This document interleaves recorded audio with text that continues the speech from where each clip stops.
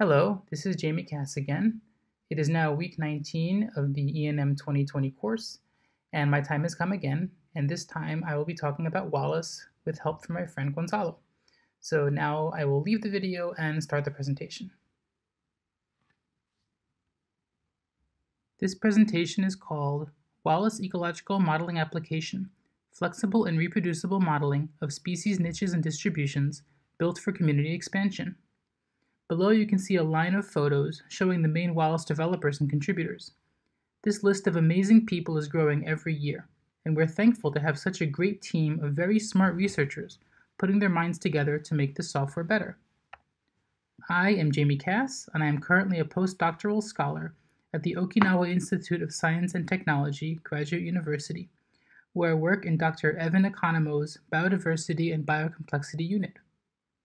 I mainly study the community variability and global richness of ants these days, but making the software Wallace with collaborators was part of my PhD while at Rob Anderson's lab at City College of New York. Gonzalo Pinilla Buitrago will be presenting after me, and he has taken the helm as the main developer of Wallace since I graduated. He is currently doing his PhD in Rob's lab. He'll be giving you a walkthrough by doing an example analysis, and will show you a sneak peek of the upcoming version 2. Very quick overview about species distribution models. You probably know them quite well already, but I figured I might as well go over them again.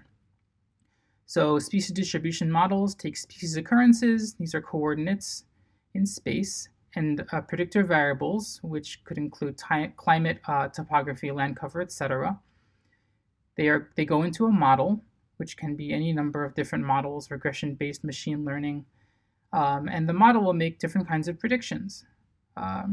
So these predictions can be environmental, which takes the form of a response curve. As a certain variable goes up or down, does the suitability for the species go up or down, and how? And also geographic predictions, which are patterns of suitability on a map. I'll be discussing presence-only models today, because those are currently the ones that Wallace runs.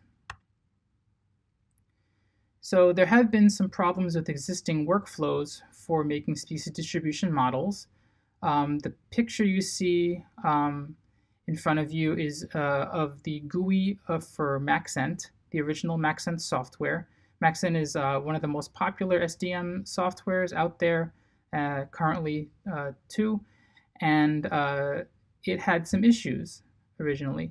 So most people ended up running Maxent with default settings because the setting controls were difficult to access and a little bit hidden. That made the GUI a bit inflexible. You could only run things a certain way, and if you wanted to make any changes, it was quite difficult. It required some searching. So this resulted in most people fitting models with default settings that ended up being overfit in many cases. It's better to explore different groups of settings to find optimal models, and this was pointed out a bit later. It was also infrequently updated. It was controlled by a single person, Stephen Phillips, who is a very nice person, but a single person, and therefore there are many updates did not end up getting out quickly. He tried his best, but he is a single person, so that was an issue. And it also required strings of different applications in order to complete a full analysis. You needed GIS software, you needed some kind of spreadsheet software to manage the occurrence data, and it outputs CSVs, so you had to open those in Microsoft Excel or something like that. And so it ended up being not very reproducible in the end, because you had to be switching back and forth between different softwares and cataloging what you're doing. Now, code is reproducible, as we know. However, it is more error-prone than a GUI. You're not pointing and clicking, you're typing things yourself, and so there's a lot of human error in there. It has a steep learning curve, and it's also not easily generalizable. So when you get code to run species distribution models from a paper supplemental information, for example, it usually is tailored to that analysis, and it's difficult to generalize it to your analysis. So there was a need in biodiversity informatics for software that achieves an appropriate balance between automation and supervision.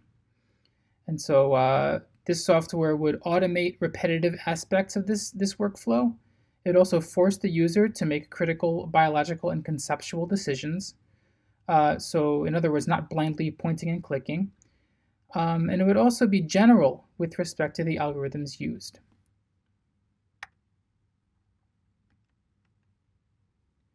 So while I was in Rob Anderson's lab doing my PhD, we had an idea, which was to run our code with GUI workflows to resolve this issue. So our idea was in the foreground, you would have some extensible, flexible, informative GUI, which is maybe a little more informative, flexible, and extensible than the existing Maxent GUI.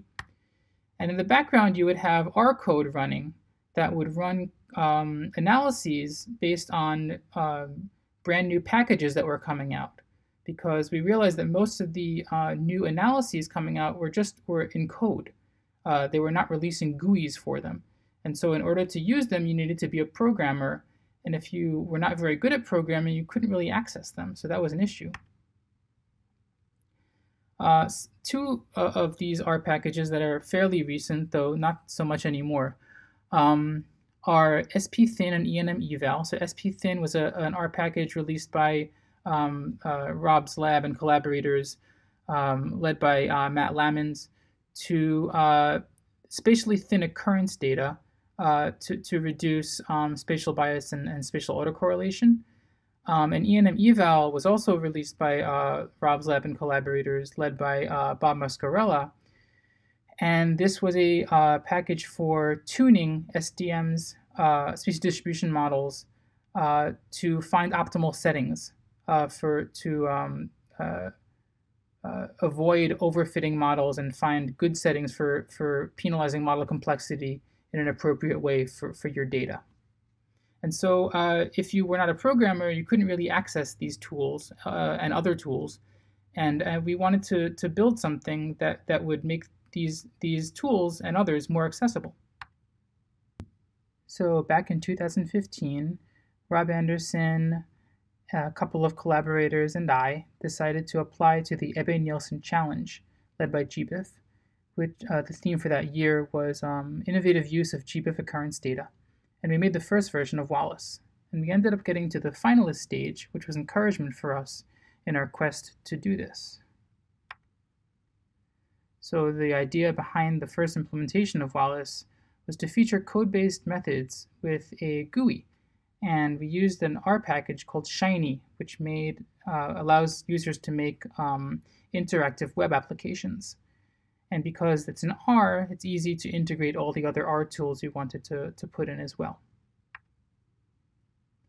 And then we had our product, which was Wallace. And here's a image of the interface of the first version of Wallace with some labels from the paper we published. So what is Wallace and why? Wallace essentially is a point-and-click GUI application that features a niche distribution modeling workflow, but it is so much more. So here's a blown-up image of the interface, and you can see the paper we published below, along with the authors and their pictures to the right.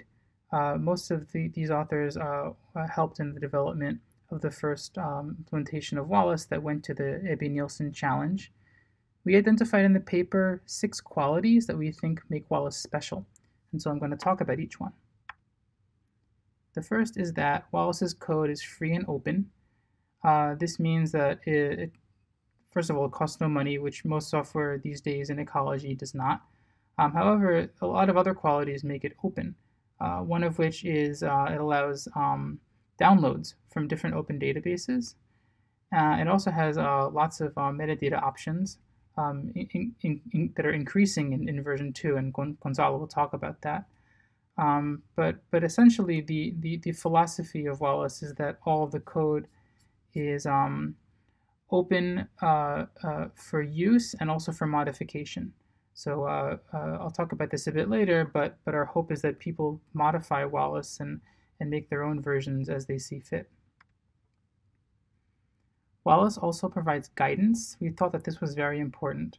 Uh, with a lot of GUIs, the user points and clicks through the analysis and doesn't really learn much about what's going on. And so if you're an expert, you have a good understanding of what's happening. But if using it for the first time, you might want to be informed about different aspects of the analysis. And so we made sure to add guidance text that addresses conceptual and methodological issues and provide references to the literature. Wallace is also flexible. It provides multiple analysis options and allows user inputs and downloads at most stages. And so one of the main problems with the Maxent GUI, for example, is that it was inflexible. It was difficult to make modifications and to try different ways to do the analysis. And so we made sure with Wallace that you could explore different analysis workflows and compare them. Wallace is also interactive. It has maps, tables, and graphs that you can use to explore data, the models, and their model predictions as well. Here's an example on the right side of someone drawing a polygon to select points. So there's basic GIS functionality in Wallace, and Gonzalo will demonstrate that afterwards. Importantly, Wallace is reproducible.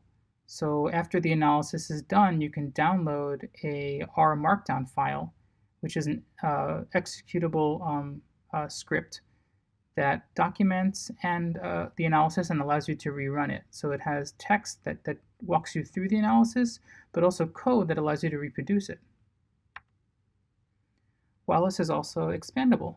So I'll talk about this in a bit, but Wallace allows you to contribute modules which act as different kinds of methodological options. So if people want to add to Wallace, there is a vehicle to do that to increase Wallace's functionality. So Gonzalo will cover this as well, but I wanted to go over this really quick. Installing Wallace is quite easy. You really need to just install R and optionally RStudio. I recommend RStudio. For the Maxent Java software, you need to install the software itself. The link is below at the American Museum of Natural History website, where it is now located. You need to make sure to install the appropriate Java version for your system, whether it's 32 or 64-bit. It's best to get rid of what's in your system currently and install the newest version, and also the JDK. And then place the maxent.jar in the Dismo folder. If you do !maxent in R, the help file for the maxent function will show you code that will print out the path that you need to go to find this Dismo folder. You need to place the maxent.jar file there. In future versions, I think we're going to include it because Maxent is now open source, but this comes from a time when it was proprietary, so you needed to do it yourself. And then you install the Wallace package from CRAN. It's very easy. You just do the code on the right, and there's a single function in the package. It is run Wallace, and when you do that, Wallace pops up, and then you just use it. There is troubleshooting on the GitHub page, and the link is below.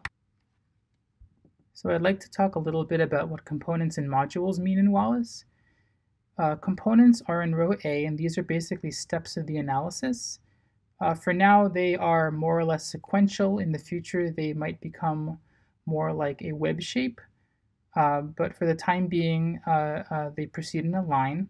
And so Wallace basically walks you through the analysis from beginning to end. And you can choose where to end as well. Row B shows you the upload and download options. Those have increased in version 2, and Gonzalo will talk about that. Row C shows the packages used for each one, and we make sure to feature these packages because we rely on them to provide the functionality, and also to highlight author contributions. And then D shows the modules. So the modules are the options for each of the components. So for each component, there are different ways to proceed. For example, obtain occurrence data in component 1. You have two options. You can query an open source database like GBIF or something like BN for plant data in the new version of Wallace.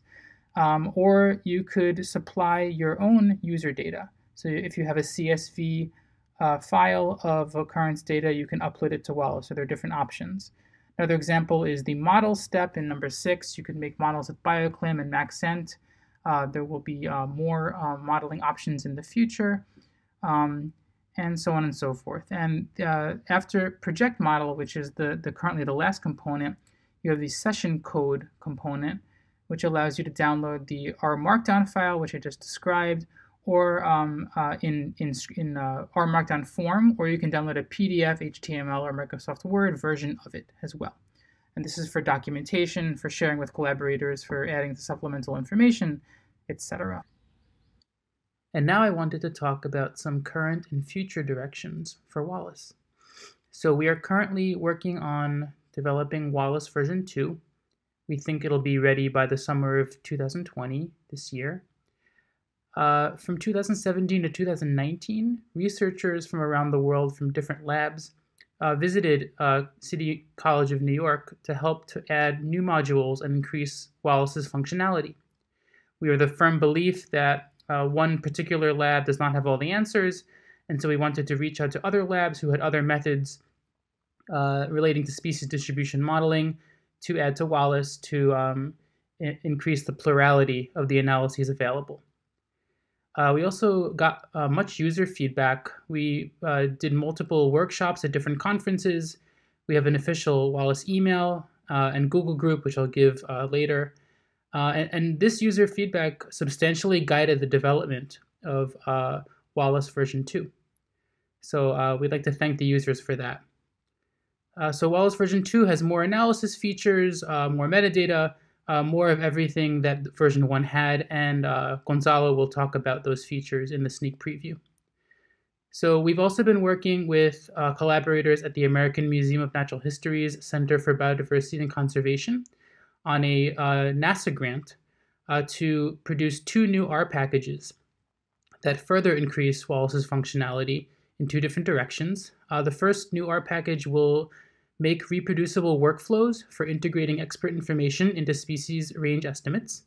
And the other one will perform calculation of biodiversity change indicators using the products of SDMs and also remote sensing data. So in essence, we're very excited to include these new tools into Wallace so that it's able to produce different kinds of new applied products. We're also working with a group called the Humboldt Institute in Colombia, who produced a web app called Biomodelos, which is a collaborative web platform for mapping species ranges that has experts register in order to make edits to potential distributions. And so we are working to integrate Wallace functionality into Biomodelos and vice versa so that they can talk to each other and trade information. That's also a really exciting new direction for Wallace. And now we will have a live demonstration of Wallace and a sneak preview of Wallace version 2, courtesy of Gonzalo. Take it away. Hello everyone, my name is Gonzalo Pinilla. I am a PhD student in the Anderson Lab of the City College of New York, and I am also one of the main developers of Wallace. For today, I will first give you a virtual walkthrough of how to use Wallace, and then I will show you a very brief preview of what's coming for the next version. So this is the version that we are using today, Wallace version 1062. But keep in mind that we also have additional information on how to use Wallace in our website, wallaceecomod.github.io. For example, you will find detailed information on how to use Wallace in a vignette, or also the links to another webinars in Spanish, English, and some of them have subtitles in Vietnamese. So well, to install and use Wallace, first you need to install R and optionally RStudio. We recommend also this last option. Additionally, if you want to use the Max and Java version inside of Wallace, you need to download this file and also place it in a specific folder in your machine. So yes, if you need additional information on how to do that, please visit our GitHub website. Okay, so once you open RStudio, you just need to type 3 lines of code. The first one is to install Wallace in your machine. If you're doing this the first time, it will take several minutes until you install all Wallace dependencies. Once a Wallace is installed, you need to load the package, type in library Wallace, and then you just need to type run Wallace. And that's it. This will open Wallace in your default browser. Once you open Wallace, you will land to the Enter tab. In this one, you will find information about what is Wallace, the users that we expect to use the software, the attribute of Wallace, and also useful links that will give you information about how to use Wallace, how to contribute on Wallace. These are very important links to our GitHub website and the Google group. If you have suggestions, you find bugs, please report all these in whatever these 2 options. And also you will find the email account where you can contact us also. And additionally, you will find the workflow of all the components that we will follow in this demonstration. Okay. Before we start with the analysis, I will show you the Wallace interface. In the upper side, each of the tabs represent each of the components inside of the Wallace workflow. In the left side is the plane where you will control Wallace. In this case, you can pick up the module available and also give the input required for each of the modules. Keep in mind that here we also display the information of the package that we are using internally on Wallace. In the right side is where you will get partially the results information obtained for each of the modules, but also you will find information about the guidance of Wallace. For example, if you have questions about what is going on in a particular component or a particular module, you will get this information here.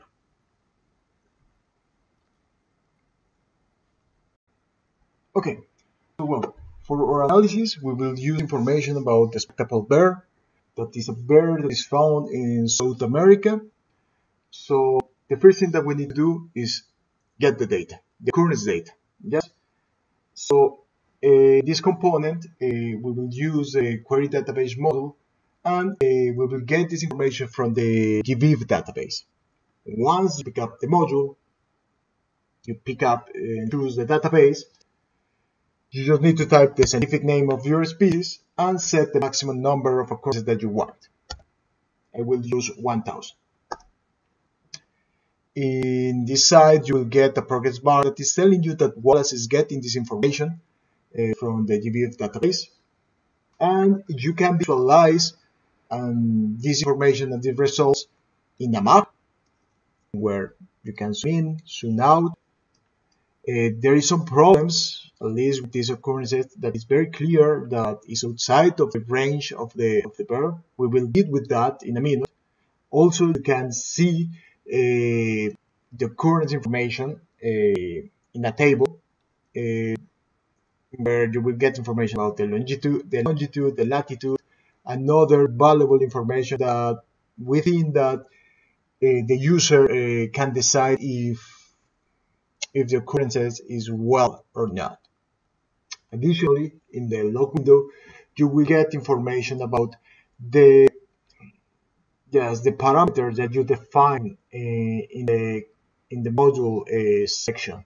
For example, We just define that we just want a 1,000 of points, but there is a total of more than 2,700 points.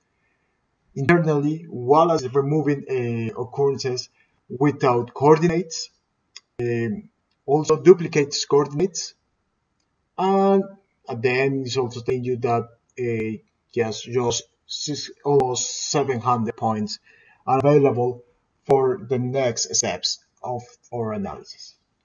If you want also to see the original GBIF database, the original GBIF table, you can download this table just pushing the download button, in where you will obtain a CSV with all this information.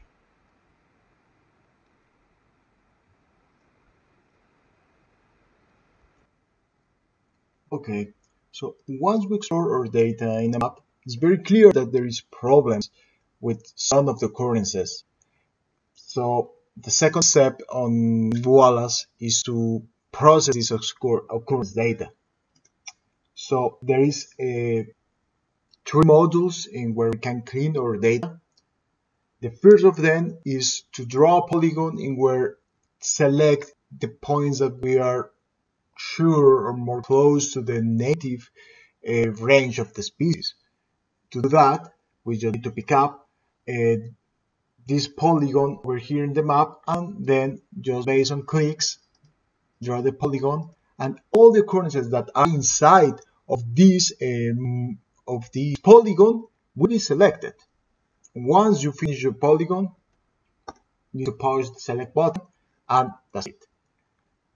The occurrence that was in the US is gone, and you just have the information, this information inside of the polygon.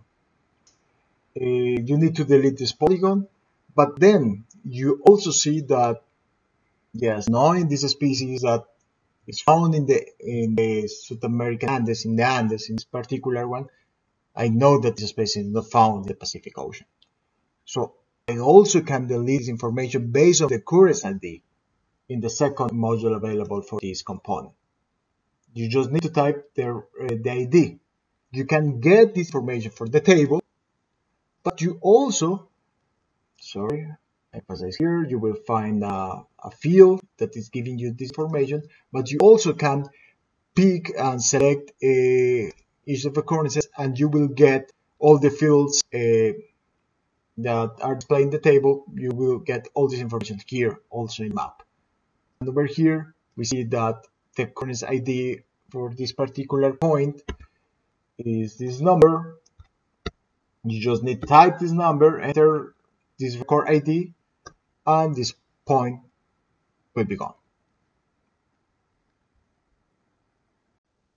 Okay, so the next step is to reduce the spatial correlation in our points.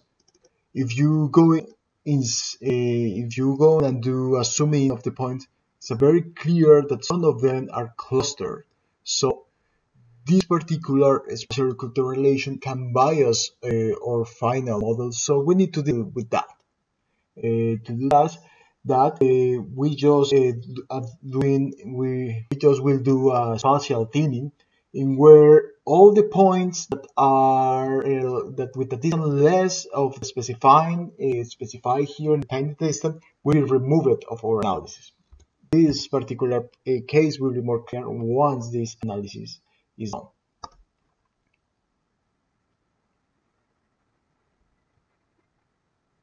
Okay, so here you will see that the occurrences on blue were removed for our analysis, and the ones in red are retained for future analysis in Wallace workflow. Also, if you want to see this thinned database of occurrences, you can also download it as a CSV file.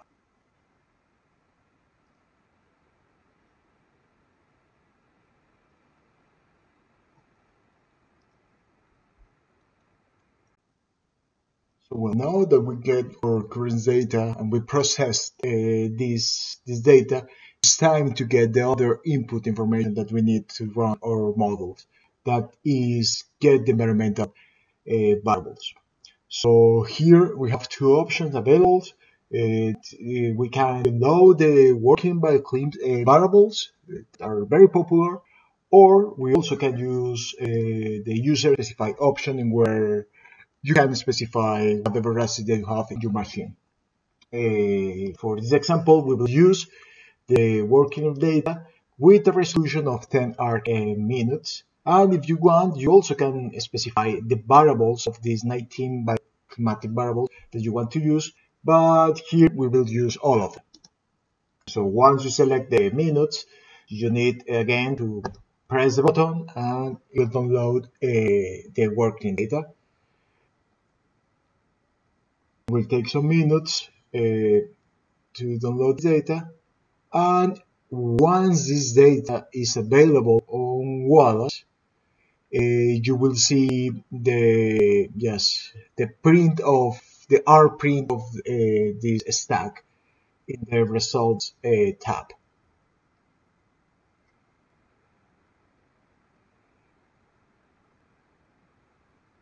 Cool. So as I told you, over here we have the results.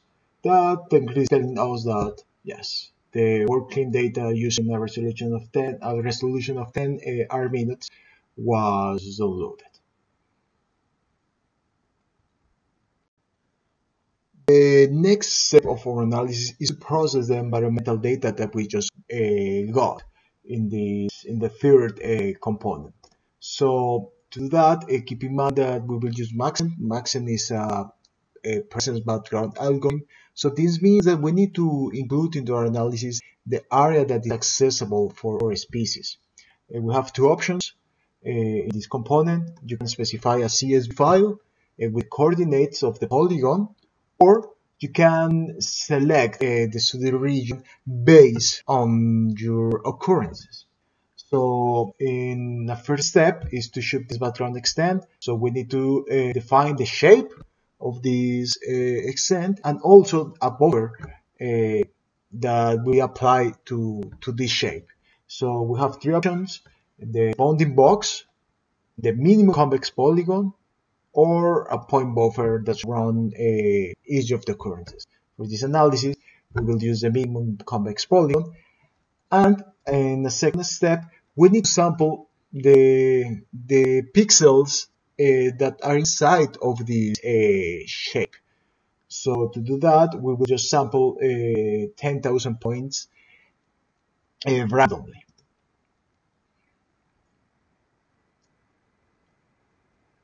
And as you can see, yes, just 57% was sampling because yes, we are using a very coarse resolution. So this means that yes, there is not available 10,000 points. And this is the information that we'll use in the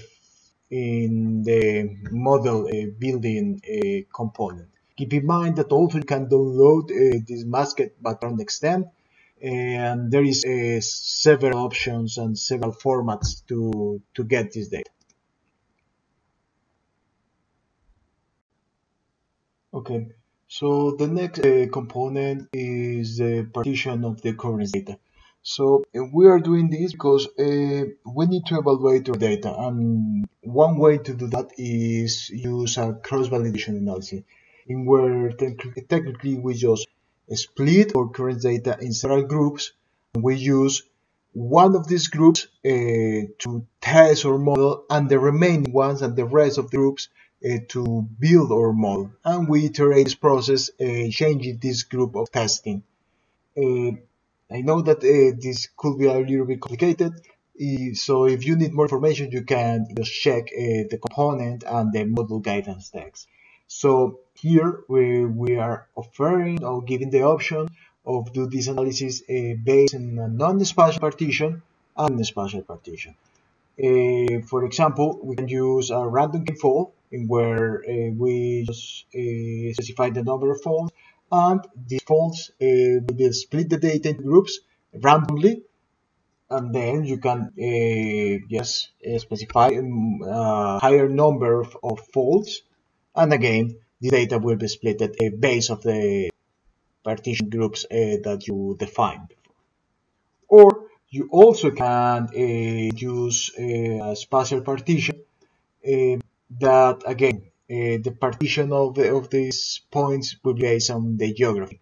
This particular one, block partition, is useful when you want a model that is accurate when you are transferring to another times or another areas. For example, you can build in one of the groups that you are calibrate your model and build your model. It will use like these three groups, and then we will yes explore and evaluate the model using these testing points.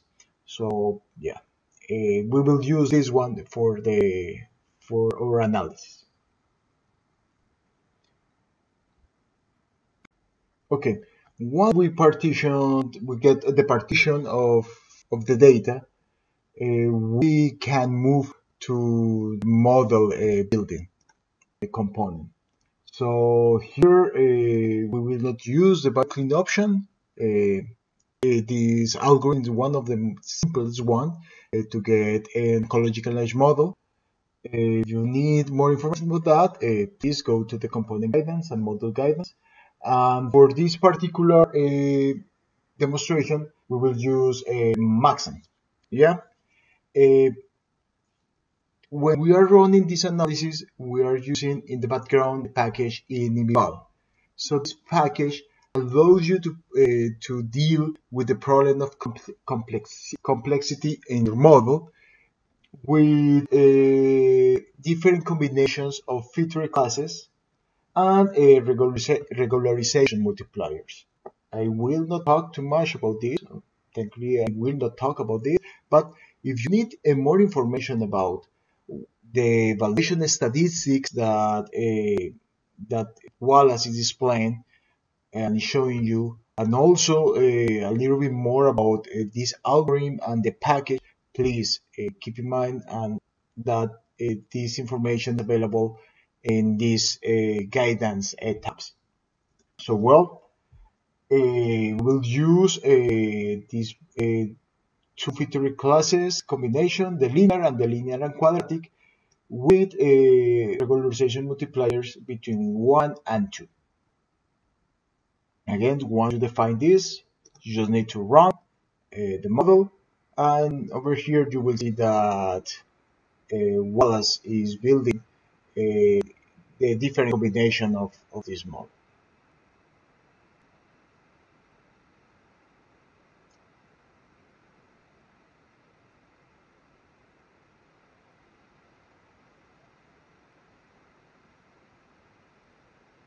Okay, so you will see two tables.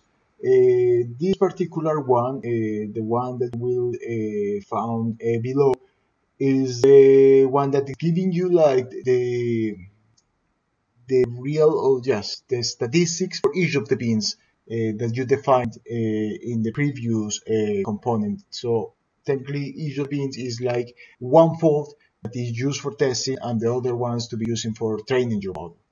And the table that is above is the one that is giving you the average of these metrics for each of the pins. So keep in mind that Wallace is not telling you and choosing for you the best model. You, as biologists, need to use this table to pick up the best model for your species. Yeah?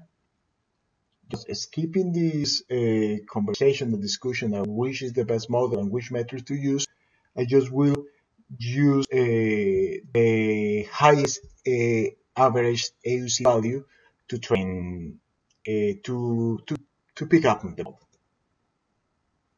In this particular case, the best model that we will use is the one with a regularization multiplier of 2 and the feature classes linear and quadratic. Yes. Additionally, you can see the lambdas of this model. To select the model, you just need to go to this current model option and choose the model that you want. And here you will see like the latest values. Well, once you get the table, you also can download this result table as a CSV file. But maybe sometimes if you are using several combinations of featured classes and regularization multipliers, you can display these results in graphics. So here in the module of evaluation plots, you can select each of the evaluation statistics, and you will get a graphic of what is the performance for each of the combinations that you are using, or you use it to select in the previous component. Additionally to that, you also can see the response curve for each of the variables to the suitability of you on your map, or against the suitability values on your map. So here you will see in this menu that you can select each of the variables that are that are contributing to your model. Yes, you will see how this relation between the range of the variable are changing with the suitability values that you get. If you want more information about the response curve, remember that you have the model guidance text to help. And one of the most important things is to get our map. And finally, we will get this map prediction. So here you need to select the module map prediction. Here we will use a logistic output, and you just need to plot this map. And here we see that yes, our model is doing yes, let's just say that it's doing a good job because it's showing that there is a higher suitability in the Andes. That is where we expect that our respectable bear is found. You also can download this raster if you want, and additionally you can threshold this map to get a map of predicted absence and presence. Here we will use the most conservative, that is the 10% training present, and you will see that in blue is the areas in where is predicted the presence of the species. Moving on for next step and last step on our workflow, we will project our model to a new extent. Keep in mind, in this component you also have available the option to project to a new time, in where you can project to the future using different global circulation models. And also you can calculate the environmental similarity between the area in where you build your model and the new area in which you will project your model. If you need more information about this module, please check the model guidance text.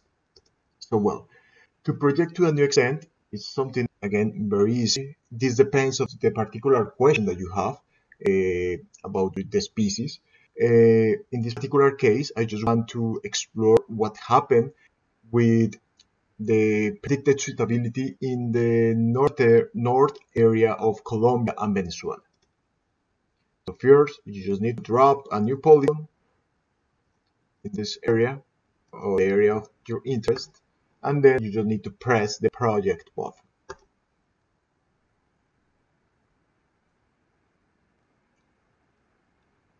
And again, in this case, I select the most conservative threshold to obtain a binary map, and we will see that yes, there is some areas, especially the high areas of the Andes, and here in the Sierra Nevada de Santa Marta, in where it is predicted yes,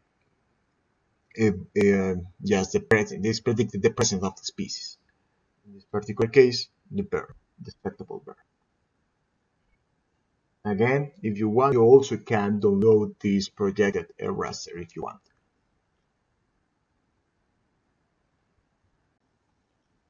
Well, these are all the steps that you can run on Wallace. But there is a final step, is the session code component, in where you can download a markdown file that it will have all the code to reproduce your analysis on R. I'll show you this file in a minute. In this particular file, you will find like these blocks of code or chunks of code in where you just need to run each of the chunks, and you will reproduce the same steps that you use on Wallace. So this is helpful if you want to share this file with other colleagues, or maybe you can use this file as a supplemental material for a paper that you are submitting, or if you want to modify some of the analysis, or maybe you want to add more analysis based on packages that are available on R, you can also modify this markdown file to do that. Well, I think that with this, I finish the demonstration of the current version of Wallace. And now I will give you a very brief preview of what's coming for the next version of Wallace, the Wallace version 2. So, well, this is the beta version of the upcoming version of Wallace, Wallace version 2. This new version has some small changes in the graphic user interface, and also we are adding some new features requested for users. For example, in the process environmental component, we will have a new component in where you can draw the polygon for your study region. Additionally, in the project component, we have a new module in where you can specify your user rasters to project in any time or extent that you want. One of the coolest new features on Wallace is the option to run several species in one session. Here you just need to type 2 species, and then you will obtain these 2 species on Wallace. Here is some kind of message that is telling you that for each of the species that you request, you are obtaining some data, and in this new menu where you can select the species that you want to display in map. Additionally, there is a new option to download data, plain data for the BN database, and you also can get information of the citation of your database, the citation that of your query, using the Oxide package that is in development for Hannah Owens, where you just need to give your credentials in the GVS portal to obtain this citation. For example, you will get the DOI of your query.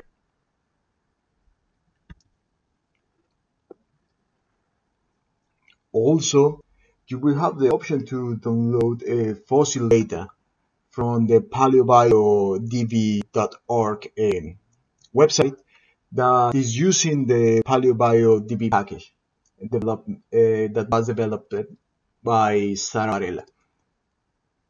For example, here you need to specify the name of your species, select the maximum number of occurrences that you want, and you will get fossil data on Wallace.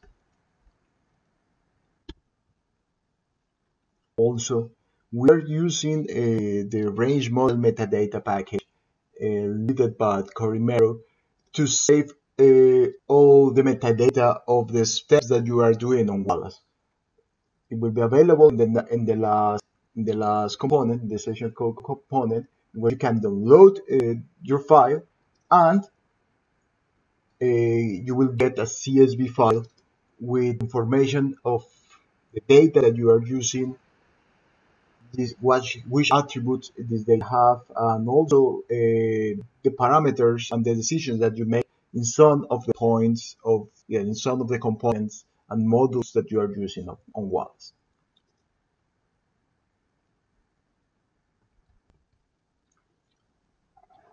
Another feature that will be available for this next version is the option to save and load your session on Wallace. For example, you can have just information and the data for your analysis or your analysis. In this particular case, you also can get information of the environmental raster, and then for whatever reason that you want, you can stop your analysis. You can save this session. You can close Wallace, and then come back a few hours or well, some just come back whenever you want. And you see here, there's nothing loaded in the session of Wallace. And then you just need to select the file, load it on Wallace,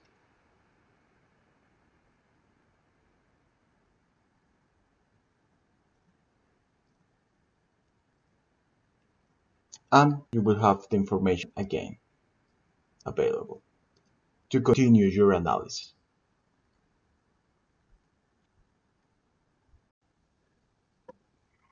Also, and finally, you also will have a new component, the environmental space component. In this component, you can run analysis of principal component analysis for the occurrences at the background for each of the species, and also you can compare these two species in pairs. Also, you have the option to get the occurrence density grids for each of the species that you are using, and finally, metrics of a niche overlap between them.